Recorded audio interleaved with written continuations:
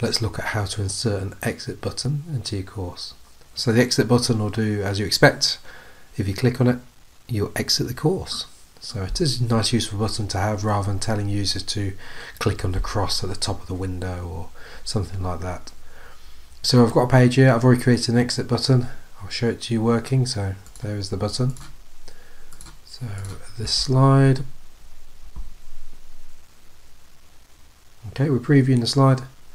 I've got it, so if I hover over it, there's a state, so it changes it from a one colour blue to another colour blue. But I'm going to click on the button. There we go. Exit the course. Does exactly what you'd expect.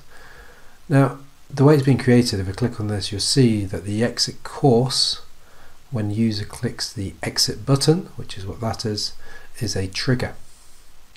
So let's go and have a look. I've created another slide, and let's go and create one of these. Now you can insert a shape, an object, or an actual button. So I'll do a button.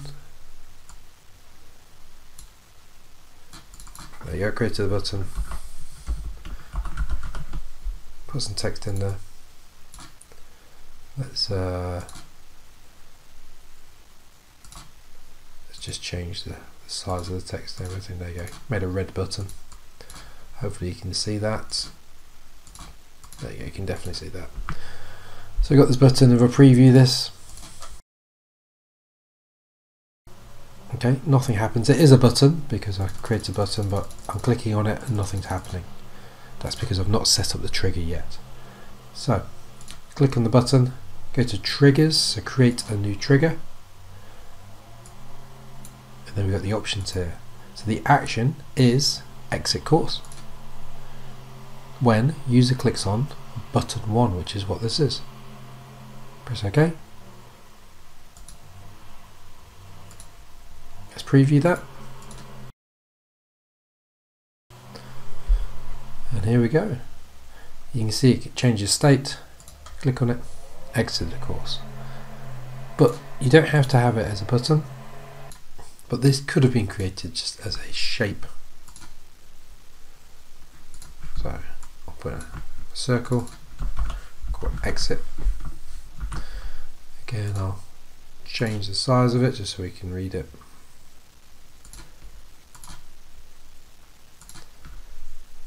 Create a trigger. And the action is to exit the course when the user clicks on oval 1. The reason it's already come up as that is because that was the last trigger that we used, so it just remembers that. Again, I'll preview this slide. Also, it goes without saying, you don't need to put the word exit in there. I'm just doing it so it's obvious.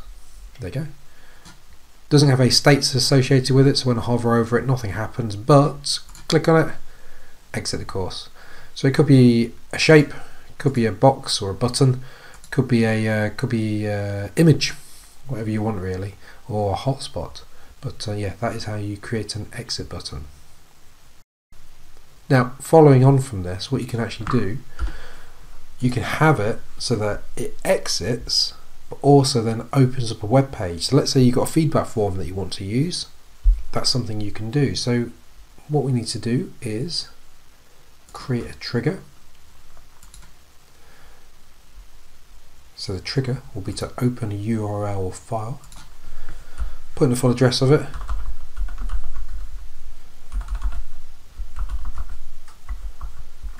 there we go,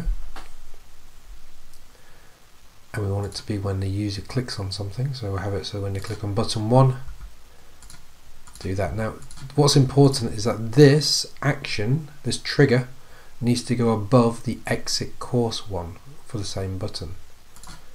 So it must be like this, it must be that, then that in the sequencing. Let's try this out.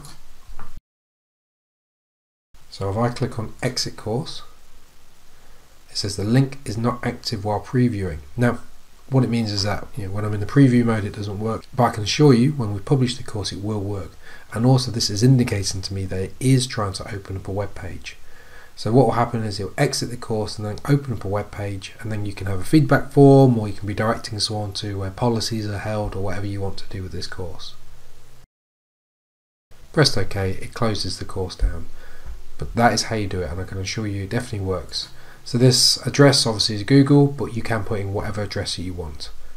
But what is really important is that exit course is located here, and then the hyperlink is located above it.